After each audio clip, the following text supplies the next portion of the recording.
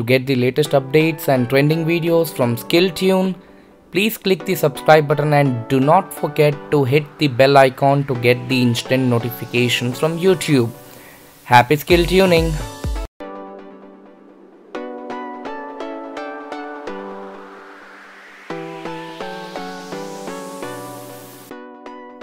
Hello friends, welcome to SkillTune. This is Naresh, your host and host. Today I'm here live at the store. I'm just testing this Samsung Pay for you guys at Krishna Medical, and he is Dev Sharma, who is going to help me along with this.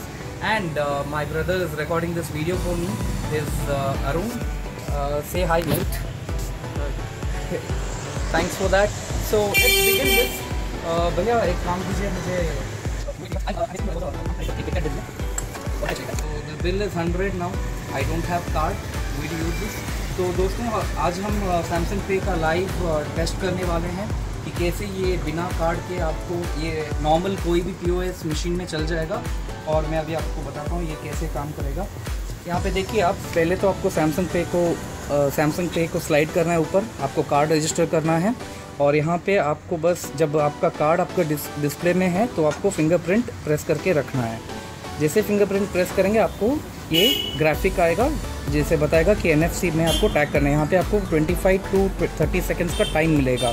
तो बस आपको इतना करना है कि आपको ये POS machine के बाजू में ऐसे रखना है.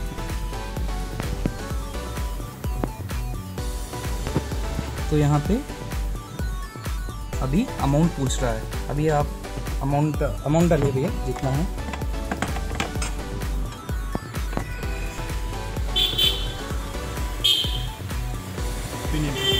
So it's asking for the pin now. If you notice, let me enter the pin now. Great. So that's so simple.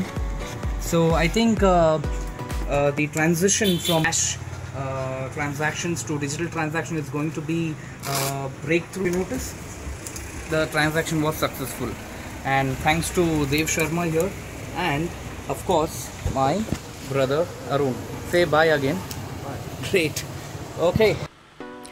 So now it's time that I would demonstrate the new update on Samsung Pay, which is the UPI based transactions. Now it supports bank-to-bank transaction through UPI.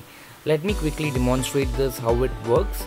So you need to update the Samsung Pay app. Open the Samsung Pay and there will be an update showing up. So please update. Once you update, you can. I'll quickly demonstrate how it works. And after the number is verified, you need to set an address through which you can accept and send transactions. So all you have to do is select a username and then select the bank. If you notice, there are multiple banks available, and I think Samsung is doing great in this field. They're not just one. I think most of the commonly used banks are now associated with Samsung Pay to be okay. So now once you select the card or the bank, you will notice that it will allow you to set up the card details here, and you need to create a pin. You need to tap on the create pin option here. Once you create the pin, you will be allowed to make transactions.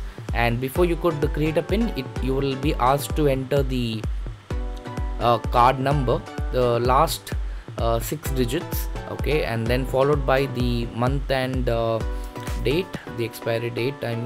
Let's continue. You will receive an OTP from the bank, and the OTP will be automatically popped up here once the message is received. Great. And then you need to set up a PIN, and the PIN will vary from one bank to another. In my case it's 4-digit. The other cases I've noticed that there are 6-digit PIN code which you have to enter, which you cannot change it. It depends on the bank. Great. So now this is set up, and if you want you can click on the I button. You will get the customer care details there where you can contact Samsung, And also notice if you click the menu bar on the top, you will get an option to change PIN, and more options are available there to reset the account PIN and so on. And let me show you how you can transact. All you have to do is, if you have to click send money and enter the username to which you need to transact, and then you need to enter the amount. You can also save contacts for the UPI system, and once I enter the amount, it will ask me to continue. Once I continue here, you will notice it quickly, within fraction of seconds, it gets transacted. Great. So that's it, guys. This was a quick thing which I wanted to show it to you. Hope you love this video. Thanks for watching this video, guys, and I hope this video was very informative. If it is, please do share the video to your friends and family. If you have liked the video, please like the video, right? And do not forget to subscribe to my channel if you haven't subscribed yet. And you can also reach out to me through my Facebook page. Thanks, guys. Thanks for tuning in, and thanks for watching this video. And this is Naresh signing off from SkillTune. Stay tuned for more updates and tune your skills. Good day.